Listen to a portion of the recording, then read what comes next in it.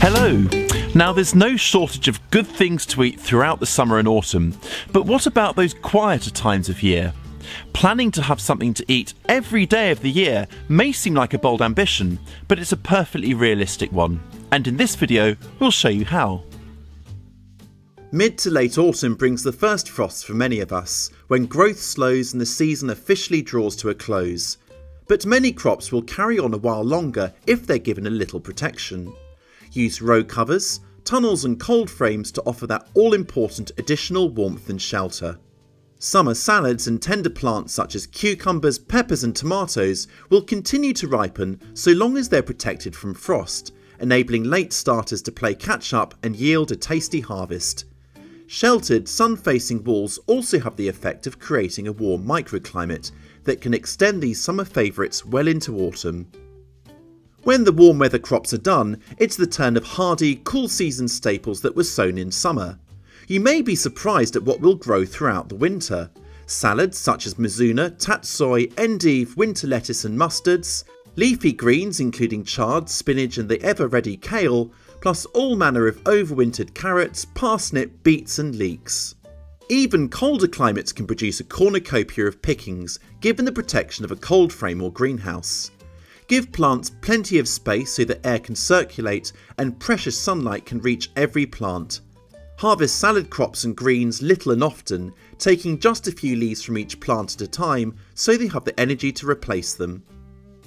The springtime hungry gap, when the previous season's crops are finished but the current seasons aren't yet ready, can mean scant harvests. But careful planning can ensure there's plenty to enjoy during this traditionally lean time. Sow vegetables such as broccoli, cabbage and late season leeks in late summer to stand over winter and join the last of the winter store produce such as squashes to keep the kitchen supplied. Spring is also the time to enjoy many perennial crops, including asparagus, rhubarb and intriguing rarities such as sea kale, which will set into growth far quicker than crops that have to be sown. While many salads are quick off the mark from a spring sowing, more substantial vegetables such as onions, cabbage, chard and tender vegetables take a little longer to establish. You can enjoy an early start and an earlier harvest by sowing early under cover. The protection of a cold frame, tunnel, greenhouse or sunny windowsill is key. Many seedlings can be started off indoors under grow lights to move to a sheltered position outside within a month or two. Onions, chard and peas may be sown into modules from late winter to transplant into beds from early spring. Others can be given a head start by pre-warming the soil with row covers, low tunnels or cloches. Sowings can be made directly into this pre-warmed soil 2 to 3 weeks sooner than in unprotected ground.